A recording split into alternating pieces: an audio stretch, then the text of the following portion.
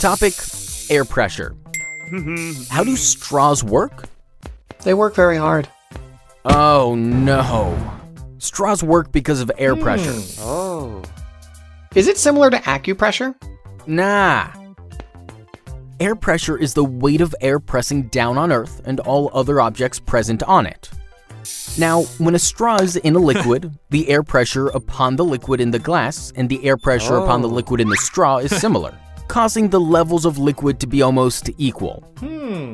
However, when we drink the liquid through straw, we first inhale, causing the air from the straw to flow into our lungs.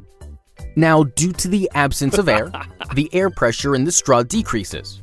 Hence, the air pressure present on the liquid of the glass pushes the liquid into the straw, causing it to move upwards and thus helping us drink.